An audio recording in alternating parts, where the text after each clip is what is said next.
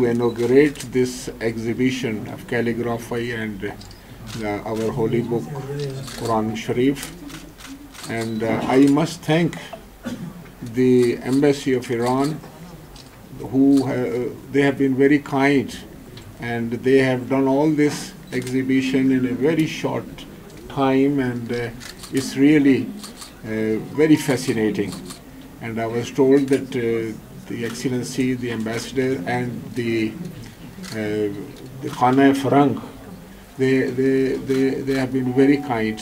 They accepted our request, and today we'll be seeing the historic Quran Sharif, which had been handwritten about 600, 800 years before. And I think this is going to be one of the most important event of our Golden Jubilee celebration of Constitution. As you all know, that 1973, the Pakistan was given Constitution unanimously by then the National Assembly, and it was the government of Shaheed Zulfikar Ali Bhutto, Pakistan People's Party, and all other parties who had the differences, but on this very point of approving and bringing about a consent constitution, and that was a really something which was unbelievable at that time. But they made it possible because they all believed in a constitution, in a rule of law, and so we are celebrating this Golden Jubilee.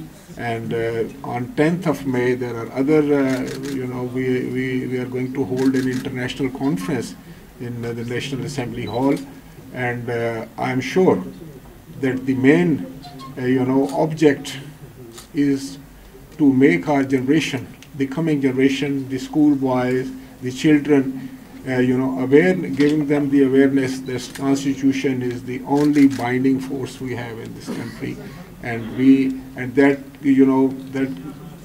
that binding force is very important, and to unite all the federating units.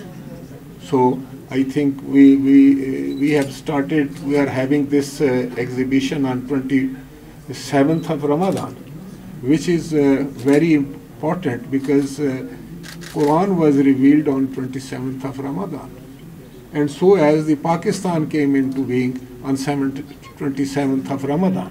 So this is a great coincidence, and this is the right day to have the display of our Quranic books. And once again, I'm grateful, Your Excellency, for helping on this and supporting and arranging all this in a very short time. Thank you very much. The staff of the National Assembly for this initiative.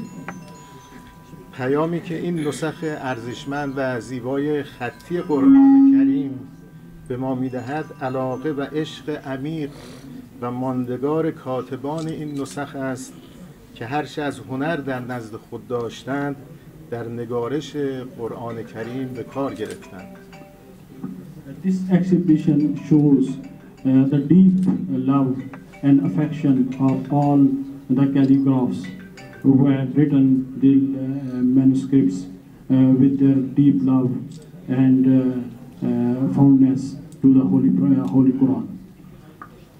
همت همه ما به عنوان یک فرد مسلمان آن است که نقش قرآن کریم، این کتاب هدایت و بشارت و مایه سعادت بشر را در زندگی خود برجسته سازیم و برگزاری این نمایشگاه در ماه مبارک رمضان که بهار قرآن کریم است در حقیقت در همین راستاست.